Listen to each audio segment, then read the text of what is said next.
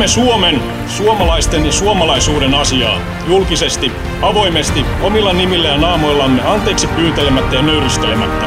Me emme murehdi, että voi ei, mitäköhän muutkin nyt meistä ajattelevat.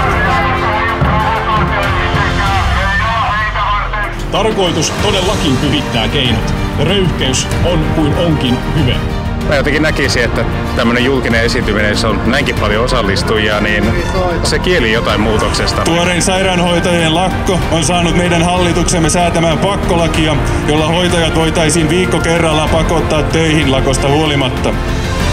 SDP ja Vasemmistoliitto suhtautuvat tähän lakiin kriittisesti, mutta hallituspuolueina he voisivat torpata koko lain valmistelun. Jos kerran hoitotyö on yhteiskunnallisesti kriittistä, niin miksei se näy yhteiskunnan arvostuksena työntekijöitä kohtaan, vaan heidän palkkaustaan ja työolojaan pyritään jatkuvasti heikentämään.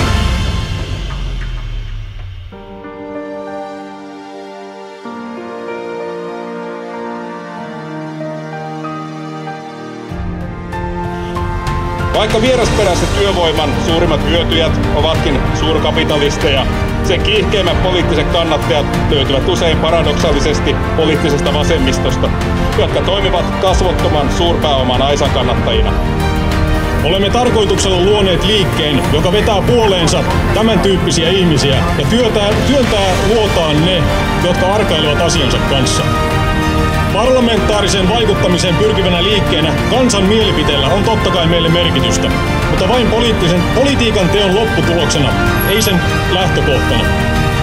Tavoitteemme on normalisoida se, mitä itse pidämme normaalina, ja saada kansa pitämään epänormaalina sitä, mitä me pidämme epänormaalina. Se, mikä tänään näyttää räväkältä ja hurjalta, saattaa tulevaisuudessa olla totuttua ja tavallista.